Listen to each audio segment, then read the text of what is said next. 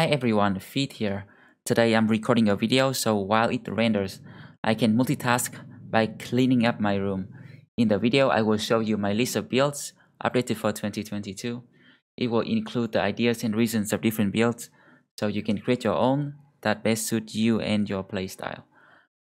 I may also talk about the weapons meta, what's good, what's bad, same thing with the perks as I go. Let's start by saying there are two main builds, Battleforge and Nimble. I don't do hybrids. For Battleforge, I go for Colossus, Steelbrow, and BF of course. I wear Battleforge heavy armor with bone platings or fur padding as attachments. For Nimble, depending on the builds, you either need only Colossus Nimble or you will also need Dodge, Relentless, and oftentimes also Overwhelm, so it can be very perk hungry. I try to wear light armor and hyena cloaks for the dodgy build and bone platings for the non-dodge build. So let's start with the 200 Cleaver build. Colossus Steelbrow Battleforge package. Since this is a Battleforge build of course, Colossus is just the best and easiest way to increase your tankiness and reduce injuries. Steelbrow prevents severe head injuries which lead to death. There are two ways to die in this game. One is to get surrounded by multiple enemies and unable to get help, and it should be avoidable. Two is to get surprise smashed in the face. With a big weapon, you are left with half your HP and along with a severe injury, which further diminishes your capability to defend yourself, and thus you die. So Steelbrow prevents that. We also have Underdog for most frontliner because getting surrounded is one of the easiest way to die. So right, the 200 Cleaver build, probably the strongest build in the game, simply because this weapon, quite literally one of, if not the best. It has high base damage, coupled with good armor damage and armor piercing, and it can hit twice. So because of that, it's more flexible, it can move around more, and it can make use of Berserk recover. Decapitate is amazing, makes it one of the best single target damage in the game. The bleed is good, and you are guaranteed to get a free fame version from the Madman in the Icy Cave. The Barbarian Cleaver has the extra 10% armor pen on top, so it's 35%. It's like a mini duelist perk. And that makes it even deadlier. It can chop through even orc warriors. And there's the whip that has the highest range, and it can disarm. If someone is in danger, like they are like, oh please save me from the orc warlord, please Mr. Cleaver man, you can just chop up the head of the orcs next to you. You can walk 2 tiles toward the guy, you can quick hand into the whip, and you can disarm. Damn, like how OP is that? Yeah, it can also bleed, you know. Did I talk about bleed? The only thing that the Cleaver likes is the AoE, but it more than makes up for it. And I give him the Undead Trophy so he can whip guys. And you don't want your strongest guy to be, you know, harassed by resolve attacks, right? So let's talk a little bit about Pathfinder. I like Pathfinder. I pick it on most Battleforge bros, damage dealer bros. But you can go for Brawny or Gifted if you want. Gifted if you want your bros to be just a bit stronger, you know, 3 more attack, 3 more defense is a lot, and a bit more HP and fatigue. Or Brawny if you want them to be able to squeeze in 1 or 2 more attack before recovering. If you just want to up your fatigue pool a bit. But if you want to feel good, if you want to feel that you made the right choice when you fight in the swamp or the snow or the mountain or the forest, you will pick Pathfinder like I do, even though Gifted is probably better. So you can also try out the Cleaver Duelist build. It costs 1 more perk, so you might need to skip Quick Hands. It's outshined by the 200 Cleaver though, but it can be good, and you can try out the Whip Duelist in like while you're at it too. Next up is the Mace Duelist build.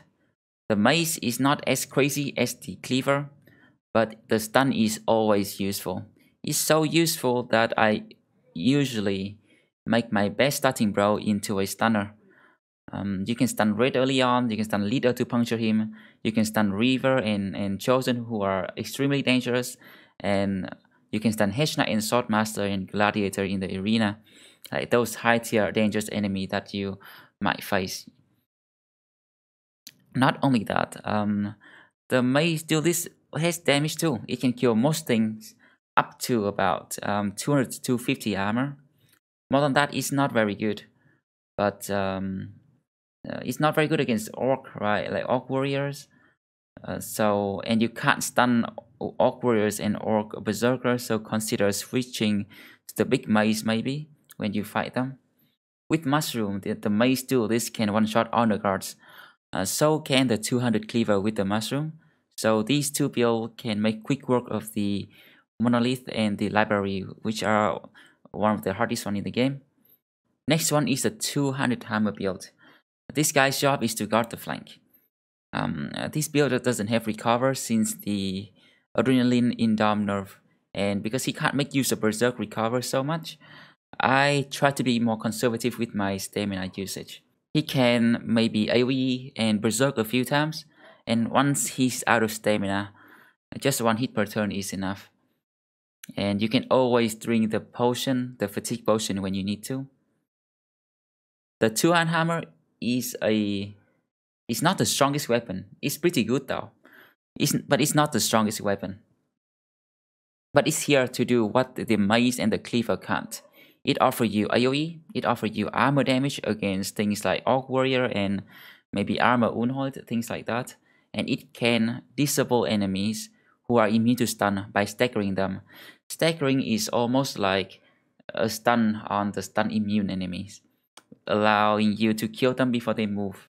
I gave him Quick Hand for added versatility, so he can use a pole hammer or any pole weapon of your choice, so he can extend his range a little bit and hit enemies from 2 tiles away. So I usually use this guy on the left flank, so he can AoE without hitting your own brothers. And the flank is the most pressured part of your team, and this guy will have to withstand it. I try to make him out of the highest quality recruit I can find. Because of that, he needs high attack and high defense, and he needs a good amount of stamina too. I also give him the Orc Trophy to tank the Orc Young stuns, and give him the Izrok armor just to help him out a little bit more. Compared to the Mace build, he needs more stamina. Compared to the Cleaver build, he needs more defense. The Cleaver can afford to have a bit lower defense, because if things go wrong or if he doesn't feel comfortable jumping at enemies, he can always stay back with a whip, right? So between these 3 builds here, you should have a good array of damage to deal with most things already. And the next build is the Battleforge Tank. This one is for the late game when you are often outnumbered. He will try to balance the scale by pinning down multiple enemies, so your team can have an easier time with the rest. So for this guy, I try to maximize his tankiness by giving him all the defensive perks. Colossus, Steel Bra, Battleforge, of course. I also go for more Resolve with Fortified Mind, Shield Mastery, Indomitable mainly to deal with Armor Unhold, that's try to bulldoze through your formation, and Lone Wolf is mainly here for the Monolith fight. This guy's job is to run out there, pin down the most dangerous enemies, pin down as many as you can, and just sit there and survive. Next one is the No Fatigue Battleforge build. This build is very interesting because it's here to make use of Swordmaster. Swordmaster are squishy with low fatigue and HP, but they have extremely high attack and defense, 10 more than your normal Hedge Knight and Sellswords. With this build, we can have a guy with the accuracy and the defense of a Swordmaster, along with the tankiness of a Battleforge brother. We do have to sacrifice DPS. He can only hit once per turn without Berserk, but when he hits, he will connect. This build is very powerful early on, but will fall off late game. because there are so many enemies and hitting only once per turn may not be enough. I go for the big axe here for damage, but you can go for big mace or the big hammer or the great sword or the big flame you want. Alright, next is the lightning sword build. This build is here just to make use of this weapon since it's too good. Way too good. It destroys goblins and ancient undead since they have low HP. 3 or 4 zaps will kill them without you even touching them at all. This build is here to make use of bros with really high attack but lack some defense. It requires less defense than the Cleaver build because you can use a shield, and it requires less stamina because the sword is lighter on the fatigue. You can cut Killing Frenzy because the Killing Frenzy does not affect the lightning damage from the sword, which is the main reason why you are using it. You can put it into Resilient if you want to solo goblin camps. Just give him a goblin trophy. Okay, next one we have the Battleforged Warscythe. This build here to make use of bros with unfixable defense, but has high attack. Maybe a sellsword with huge and cocky or something like that. I like to keep him on the left side of the flank, just behind the hammer guy, so the hammer can AoE and strip the armor, and this guy can get in with the rip.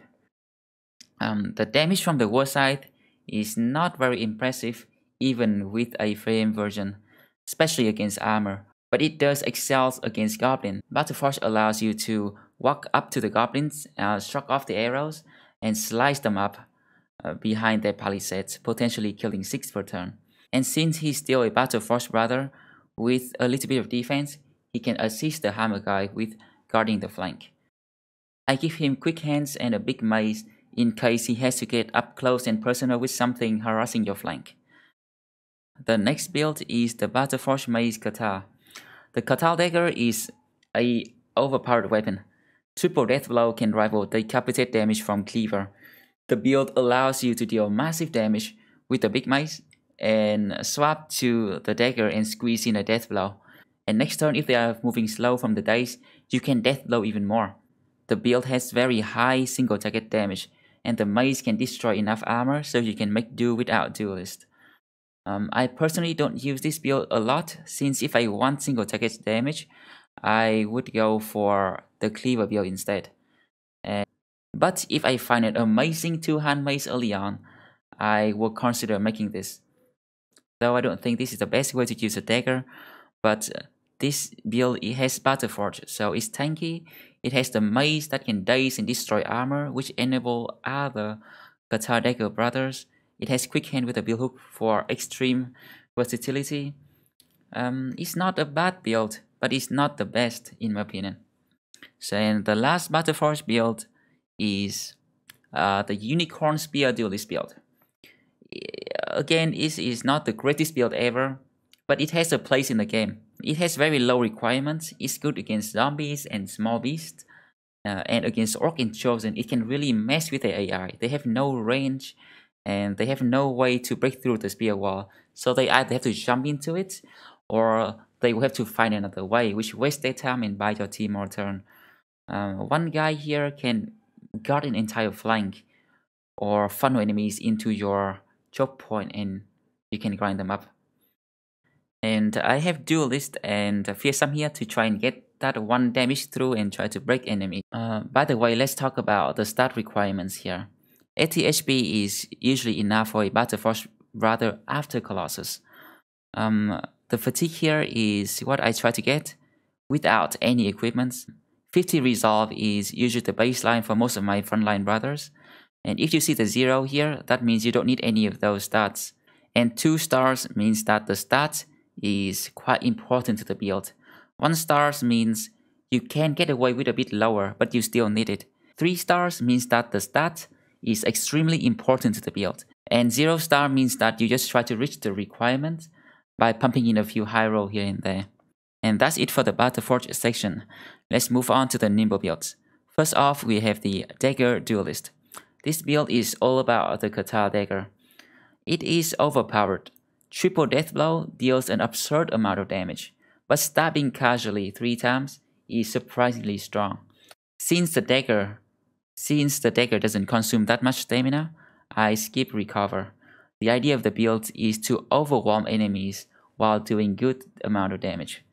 1v1, this guy is unkillable because of triple overwhelm, and you can get that as soon as level 6. So he enables so many fights early on against, say, Unholds, against Ifrits, and any dangerous enemies. You overwhelm them 3 times, they are no longer a threat. And early on, you don't need to invest in the Quatal Dagger, you can just use this casual dagger to overwhelm, and also he helps with puncturing enemies to get armor early on. Later on, the damage from the Quatal Duelist is just the cherry on top. So for the dodgy overwhelm build, you will need to spread point between HP, initiative, attack, and defense. But for this guy, the requirement is very low. You don't need that much attack because you're attacking 3 times. If you miss once or twice, it's still okay. And you still overwhelm them anyway. And you don't need that much defense because you have the dodge to help you out. And you don't need that much int for this guy because you only need enough to move before your intended targets. 130 int after armor is usually good enough to move before most dangerous things. I make the Bear Gladiator into a Dagger Duelist, and I've got to say that it's the best build that I have tried on him, even though he has no star in the relevant stats for the build. So basically any Sellsword, Noble, Gladiator, Assassins, even with no star, can be a Dagger Duelist just fine. And I think this is one of the best builds in the game considering how low requirements and useful it is in relation to how strong it is. But wait, there's more. Since you have enough initiative to move faster than most enemies, you basically have permanent adrenaline, and you are virtually immune to stun and sand and any effect that lasts only 1 turn. Things like stun will go away at the end of the turn, so if you move first and use up all your actions, but wait turn instead of ending your turn, if you get stunned after, at the end of the turn, it will go away, and next turn you will still move first like nothing happened. You are immune to orc stuns, nomad sand, priest horrified, and any effect that would last 2 turns will only last 1 turn on you. The Dagger does like AoE and armor damage, but we can fix one of that problem in the next build. Behold, the Quatal Dagger Mace build. I basically just slap Quick Hand on here and I skip Duelist because the Mace got enough armor damage so I can get through without the Duelist. I feel like with Quick Hands you can fix your armor problem on most people just by equipping a big mace or a great axe. Yeah. So with this build, right, you can smash them with the mace, daze them, death blow them with the Quatal Dagger, and because you are moving fast, you can get in 3 more death blow next turn. Somewhat similar to the Battle Force one, but you are faster and you have overwhelm. If you run out of stamina, you will have to be content with just smacking with the mace once per turn, or stabbing them 3 times with the dagger and overwhelming them, which is not too shabby. Also, some enemies resist thrusting damage from the dagger and the spear, so against things like Ancient Dead or Ifrits, consider bringing the big mace for your Dagger Duelist or maybe your Spear Duelist, or just bring a small mace and make them into a Mace Duelist in those fights instead. Hey, next build is the Fencer build, one of the most powerful and fun build in the game. This build is all about damage and mobility. It requires an extreme amount of stats. You need HP, you need fatigue, you need enough resolve, you need initiative as much as you can get, you need max out melee skill, and you need a good amount of defense. So you will almost never find the perfect role for this build, but if you get him close enough, the Fencer is awesome. So this build is basically a nimble, dodgy sword duelist. I go for Overwhelm instead of Underdog because I think the Fencer prefers to engage only 1 or 2 enemies at a time. He does not want to tank more than that at once. Because you have to spread your stats so thin, you need as much attack you can get, because if you Fencer something and you miss, you're in trouble. You also need as much int as you can because the damage from the sword comes from initiative. You need a good amount of HP. I prefer 80 with Colossus, but oftentimes I can only get to 70. You also need a lot of stamina because fencing is very fatigue intensive. That means you're gonna have to sacrifice a little bit of your defense. So low HP, not the most amount of defense. You don't want to get into situation where you need underdog in the first place. Not having underdog constantly remind me to play him in a safer way. When you are lunging around and there's 2 tiles between you and the enemies, he will often go to the right side. And I put him on the right flank, so he will try to go toward the sides more instead of going toward the middle and into the enemies. His job is to stop and eliminate the flanking enemies, so Overwhelm allows me to be more confident, jumping at a Chosen or a Brock Berserker, trying to flank my team, and ideally we try to kill them before they get attacked, but if they survive or even if I miss, the Overwhelm protects me better than the underdog. And when he's done with the flank, you choose the moment to jump in and skewer the squishy backline of the enemies. I give him the Goblin trophies so he can't be net down or root down. That can be very dangerous to him. And with this he can jump at the Goblins, completely destroy them. Next one is the Nimble Tank. It's an early tank build, incredibly survivable early on. It's also very low requirement. Almost any thief can become one. It's basically the Dagger build, but more defensive. You still have Overwhelm and you have an incredible amount of defense from your own defense, from the shield, and from the dodge. This guy enables really hard fights early on, especially against Leanworm. Nothing can tank the Leanworms in the early game except for these guys. In other casual fights, he's just a unkillable guy that can help out with Overwhelm and sometimes can help puncture enemies. Alright, the next few builds aren't very special, so I will go through them quicker. We have the Thrower Archer. It's the best range build. It has high DPS from long range from the bow, high armor piercing from close range with the javelins. For this build, Bullseye is optional. You can go maybe Gifted, Colossus, Bag and Belts. I go for the Footwork Recover to just make sure that they can get away when they need to and stay safe. The build is very easy to make. You just need to find a 2-star hunter. 1 star is okay too if he rolls well. You don't need any other thing. You just need to patch up some HP, some fatigue, and some range defense as you go. Next up is the Crossbow Polearm build. This build is just inferior to the Thrower Archer in almost every way. If the Thrower Archer is Iron Man, then the Crossbow Polearm is War Machine. If the Thrower Archer is the Chad captain of the football team Big Brother, then the Crossbow Polearm is the video games playing nerds emo little brother. The only thing that the build has going for itself is that it's even lower requirements. It's here for the people who fail to meet the archer requirement. You only need 80 range skill to use the crossbow effectively. The Crossbow Polearm is decent in the early game. It's really good against raiders and nomad, and especially goblins. Sometimes early on you just need to have a few range unit in there so you can counter the brigand marksman. Next is the Bannerman. The banner doesn't do anything, but you still need one in the team, just like a manager. So the question for the banner build is always, how do I make him more useful? So I give him a bit more defense and rotate people around when they need help, since I don't have rotation on most of my brothers. I also put Fearsome in there since he have a lot of resolve, though Fearsome is better on multiple people, not on a guy who can only attack once per turn. But if it can help out somewhat sometimes, I'm happy.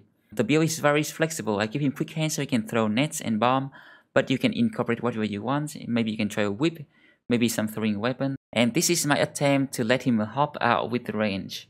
More range is always better as long as it doesn't compromise your formation. You don't really need that much resolve on a banner, so early on if I find something with some resolve and enough range skill, I make them into a crossbow banner so we can help out early game against raiders and marksmen and stuff.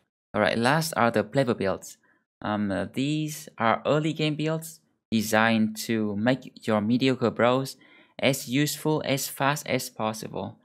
They will help out your core team as much as they can, and they can die when they need to. They are the employee of the month right here, and they tend to not survive much longer than that. I usually go for Colossus, Gifted, Backstabber into Mace Mastery, so at level 5 I have a really good stunner against Raider and even Brigand Leader. At level 6 I go back for Recover, so I can make sure I keep some enemies stun locked for a long time, and at 7 I go for Nimble. After that you can go for Fast Adaptation to help stun even stronger enemies, Rotation to save life, Shield Mastery to be tankier, and Underdog. This guy's job is to engage the most dangerous enemy out there, try to stun lock them, and buy time for the team. The Pleb Spear build is a bit different. It's here because I find that having a dedicated spearman early on can be very helpful. It's good against zombies and small beasts who are just mindlessly jumping at the spear wall, and it can mess with the orc and chosen AI, make them waste their time, and it can solo the madman just by spear walling, by the way. Alright, that's it for the list. A few weapons and perks are not shown here. One is the flail. The flail is good for headshotting raiders early on to get their armor, but I'm not going to make a dedicated guy for that. I can just casually equip the flail and headshot them just fine, and I have the dagger build to help puncturing too. 2 is Axe Mastery. The Great Axe is excellent at dealing damage, but it's more like punching your way through a problem, and it's not my style. When you really need damage or need to crack shield against Shroud, for example, you can just equip this casually on people. The one-hand axe is not very strong. Cracking shield is a waste of time in most cases. It also doesn't offer any utility like the stun or the disarm from the whip. I also don't use a lot of guns. They are too clunky for my taste. They pair well with the polearm, so you can try the gun out on the Crossbow Polearm build. And apart from the facing sword, the great sword doesn't do enough, and the one-hand sword sucks. And for the perks, since Adrenaline and Indown got nerfed, I don't use them anymore. Adrenaline can still be pretty fun, but the dodgy Nimble build kind of have a permanent Adrenaline already. Crippling Strike is probably the worst perk in the game. Executioner and Headhunter aren't reliable enough for a damage perk. I prefer to have more survivability or utility from other perks. So that, guys, are my most standard builds. I try to change things around depending on the bros and the situations. These are just the most vanilla builds. They're not very spicy, but they work. Right, I hope this video helps you. If you have any questions or some spicy builds that you want me to check out, post it below or in the Discord channel. Links to everything down below. Thank you so much for watching. Video out. See ya.